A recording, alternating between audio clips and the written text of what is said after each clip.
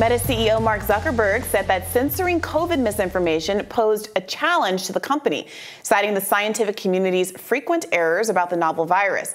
He elaborated on this last Wednesday on Lex Fridman's podcast. Let's watch. You just take some of the stuff around COVID earlier on in the pandemic, where there were, real health implications, but there hadn't been time to fully vet a bunch of the scientific assumptions. And, unfortunately, I think a lot of the kind of establishment on that, kind of waffled on a bunch of facts and, asked for a bunch of things to be censored that in retrospect ended up being, more debatable or true. And that stuff is really tough, right? And really undermines trust. The Facebook founder also said that pinpointing misinformation was, quote, tricky. Journalist Glenn Greenwald weighed in on Zuckerberg's explanation, tweeting Thursday, quote, "This is very important." Zuckerberg says that many of the claims about COVID that the U.S. government and the Fauci complex pressured Facebook to censor on the grounds that it was disinformation turned out, in fact, to be very debatable, if not proven true. So this was an interesting exchange, and the clip there was a real highlight. Zuckerberg admitting, I mean, it is edifying to hear him admit what so much of us know to be true, which is that the so-called experts, the government health bureaucrat advisor people made a lot of bold claims, and then there was moderation based on that. And we now know it should have been perfectly permissible to have more of a debate around some of those topics. I did watch this whole section where he talks to Fridman about censorship. I didn't watch the entire podcast. It was so long. Who has the time? Thank you, viewers out there who watch however many hours of this show we produce on a day. I don't know how you do it. I was not reassured by some of the things Zuckerberg was saying. Fridman kind of asked him to react to the Twitter file specifically and say, look, we saw all this pressure. And Zuckerberg takes the question in this way and kind of says, well, don't be too alarmed because the social media companies face so much pressure coming in so many different directions. And this is true. But he was like that was supposed to be reassuring. They're like, you can't, if you're worried we're too biased, we're too trying to help some cause or another, be that ideological because it's coming in every direction.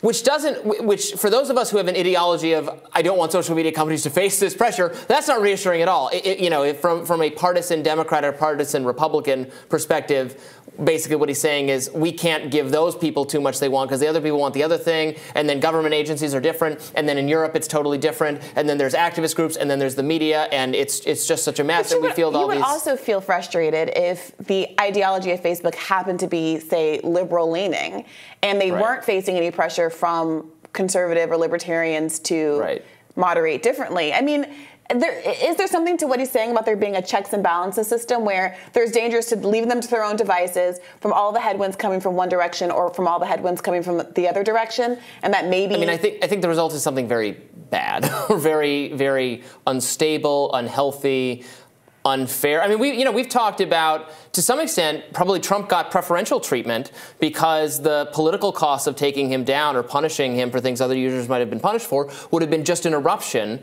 of disgust and contempt from Republicans because they care specifically about how Trump is treated, but just being mad about that didn't stop the platforms from having bias in a lot of other directions or just like having a knee-jerk responsiveness to law enforcement. Anyway, it was interesting. I was not reassured by that part of it. It is true they face all these pressures coming in all these different ways, and I think people should appreciate that more. That there's just as many people in political office in U.S. Congress and the Senate. There's just as many people saying you have to take down way more content as there is saying you have to take down a lot less content. But probably overall, when you throw in the media and you throw in European regulators and you throw in all sorts of activist groups, it is a lot of pressure to take down, end discussions before their time. I thought this was a good clip, and it was nice to hear Zuckerberg kind of engaging with these sorts of things. What was interesting to me was how virulently angry some of the reaction was to Zuckerberg. Angry in what way? They were like, well, we've been telling you forever, and how dare you acknowledge that we're right? It's too little too late, like that kind of energy, which throughout this, and you have been largely in agreement about this, that there are enemies that keep getting picked out by the kind of free speech and everyone, we all are very committed to free speech and might even describe myself as a free speech absolutist, but there are those who have very much made it their whole online political ideology. Sure. And they have picked out certain bad actors that they see, like Yoel Roth at Twitter, who, when you actually look at the documents, was doing a lot of the pushback against the efforts to control their moderation at that company. And Zuckerberg as well. I think the heads of these organizations come under scrutiny for obvious reasons, but also they were similarly being misled by the CDC and these other organizations. And so, I mean, it's easy for us to armchair quarterback and sit here and say, well, I never believed that anyway. But there were a lot of things that I was skeptical about during COVID that I felt uncomfortable going online and talking about, because I don't know. My skepticism, my personal choices for myself should not translate into a public health mandate, even if I am distrustful of the broader public health mandate. Because at the end of the day, as wrong as the CDC can be, they are more likely to be more right than me sitting in my apartment having thoughts and feelings about COVID. So I do think it's perfectly fair to be frustrated by people and want accountability from the people that were misled.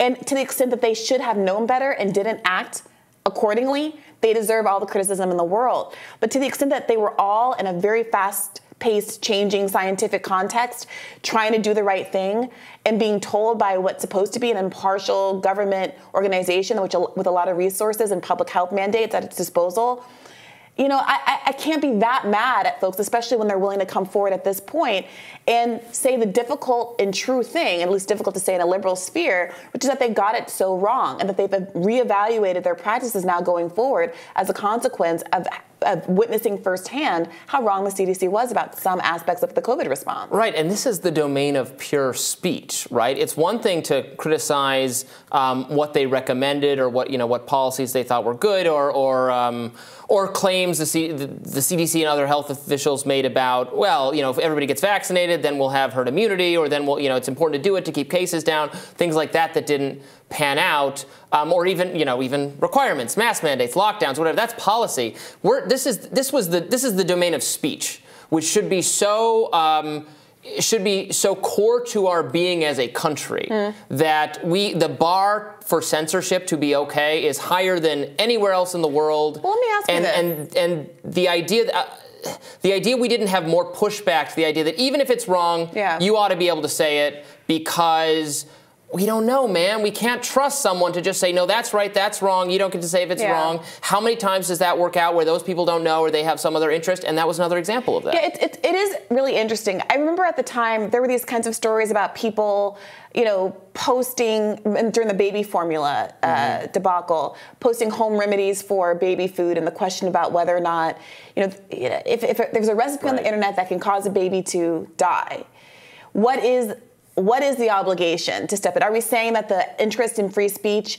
is more important than the interest in some uncontroversially damaging health advice to be given? How uncontroversial does the health advice have to be? Right. And that was the issue with COVID. But they used that, even on the health formula.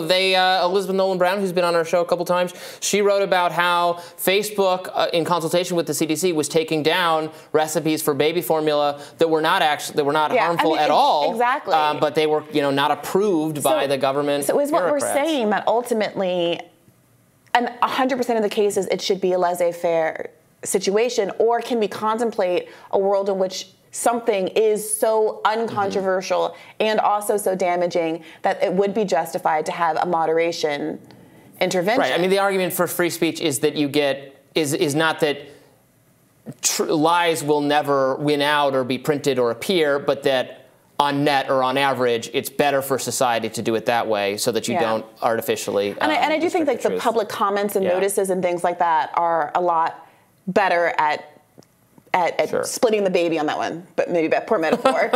Let's not split. No splitting babies on social media or anywhere else. More Rising right after this.